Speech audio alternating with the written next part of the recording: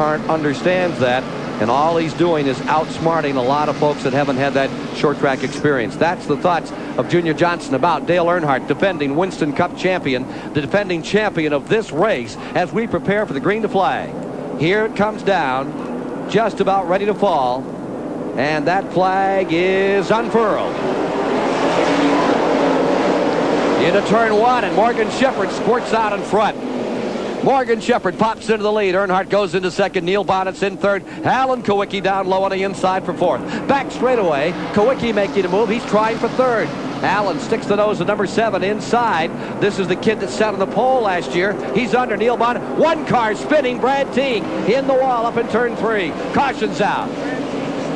On the first lap, there's Brad Teague, who just nipped the outside wall. Brad Teague got her turned around, though, and he's going to come back around before he loses a lap. He will stay in the lead lap. It was smart thinking. Earnhardt to dive in under to take the lead from Shepherd under caution. That's an Earnhardt move. Shepherd will look forward to trying to stick that right back to him in turn 1. Now they race back to the line. They have to come back to the line, and Earnhardt got underneath. They race all the way around, and had there been 3 or 4 cars jammed up there in turn number 3, that would have got real interesting. Well, you can see how important it is to lead this race. Earnhardt, under caution, dives under to get that lead. He wants to get the lead where there's no cars in front of him, and he certainly wants to try to get out and take care of that car today. Phil Parsons, car number 55. Pictures there from as we get set on a restart. Pace car is coming out, going to pick up the field. They will check turn 3. So Dale Earnhardt is out in front. Morgan Shepherd finds himself in second, and running the third spot is Neil Bonnet. Rusty Wallace is up to fourth. More live from Richmond in a moment.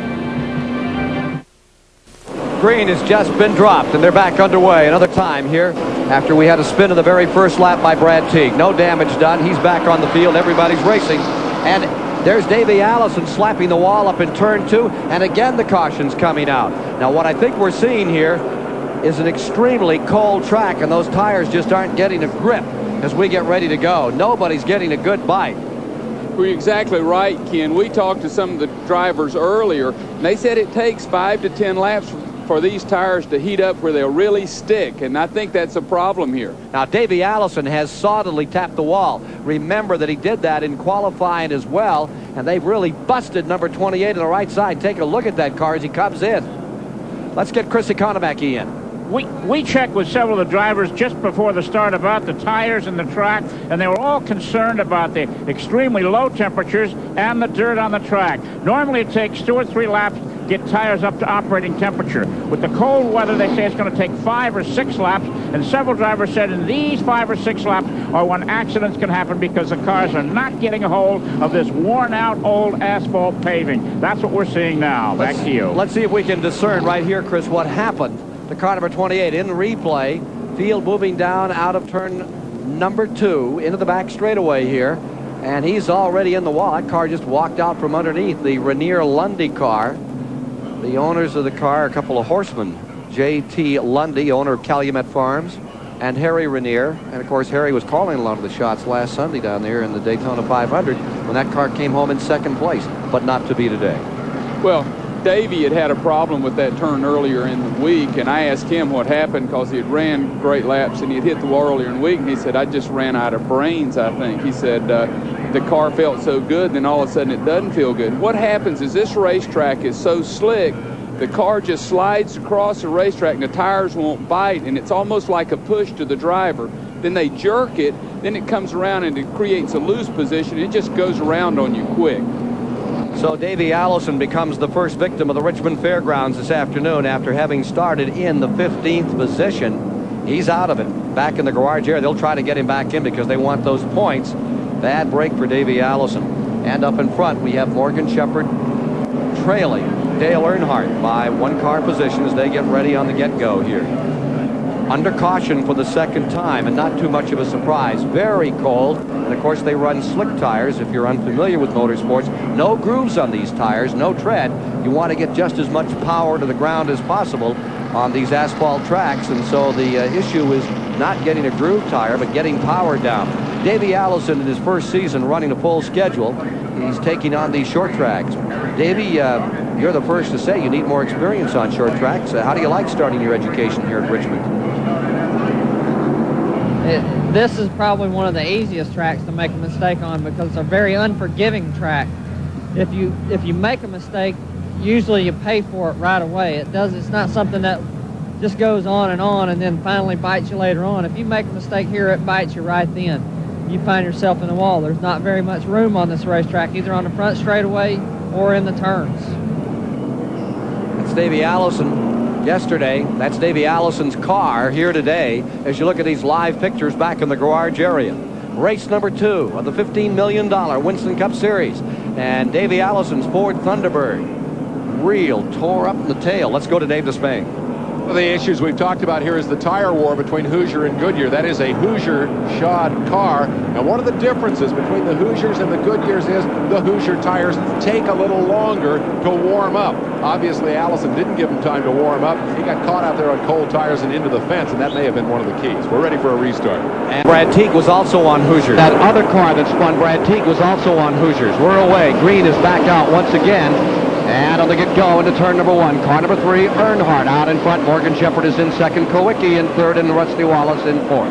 In the 5th position, back straight away, comes Neil Bonnet. Morgan Shepherd just hit the wall following Earnhardt. He hit it pretty hard. He stayed out, but you will see there's a big gap. Morgan, right here, if you look at the right side of his car, you can see the damage. He hit it fairly hard. Just slid right into it. He almost got tapped by Kowicki, who had to get in the binders hard to keep from spinning him around down here in turn number 1. Races away with 11 laps complete now. Already 2 cautions, and there's the interval between first and second place is on this half-mile track. Better than 110 miles right there. Dale Earnhardt back in front where he was last year at the end of this thing, where he was 2 years ago. You can notice now Morgan Shepherd is holding the field up tremendously. He may have bent some of that sheet metal in on a tire, but now this is when you have to knock Morgan Shepherd out of the way, or Earnhardt's going to have a drive away. These cars are getting backed up. Here's Rusty Wallace making moves. This is the time people had to force their way and use a Dick Butkus mentality. And Richard Petty has moved from 9th up into 6th position. Car number 43. Petty right into the 6th position. There you see him in car number 43, trying to close up at this point on Jeff Bodine. And a pretty good start here this afternoon. Back up front once again, I would watch for Rusty Wallace to bust out. Alan Kowicki very tender with his equipment. He owns his own car, very careful about it, and I wouldn't be surprised if it would be Wallace that begins to try to ramrod his way through. As we watch Earnhardt roll out in first, Morgan Shepherd in second. And watch this battle back here for 3rd spot. That green and white car is Rusty Wallace, twice a winner last year, once at Riverside, California, and once at Watkins Glen, New York on the road courses. He looks like he wants to peer down the inside and try to move Kowicki, the Wisconsin runner, over. Pretty good scramble there. Well, they're certainly hooked up close. The number 75 car, driven by Neil Bonnet, is on Hoosier tires also. Those tires tend to stick better after they run a while, so maybe we'll see Neil in 10 or 12 laps start to make a move. Well, we've now kicked off 16 laps here today. Here's Kowicki, and here on the inside is number 27 making a shot again. Pulls right up and taps his man on the bumper just to let him know he's there. Last lap at an average speed of 91 miles per hour. 91, that's the average speed for the lap. And here comes Wallace again attacking on the inside. He tries to loosen Kowicki up every so often, just tapping on the back bumper to let him know that he wants through and Kowicki won't have anything to do with it. They have faced each other off on a lot of half-mile races of the American Speed Association over the years, the ASA ranks. Well, Here's Mark Allen. Rusty Wallace is an excellent short track racer. Here's that move on the inside, down to the bottom of the racetrack and not getting through. Let's go to Mark Allen. Got Davey Allison in the garage here, Davey. You hit the wall hard. What happened? Well, I just got up in the loose stuff on the outside in the first turn, and the car just kept sliding. You know, there's just a lot of trash out there, a lot of debris, a lot of dirt and dust and everything, and I guess I tried to get to the outside a little too early. They're working on Davey Allison's trying to get him back out. There you see number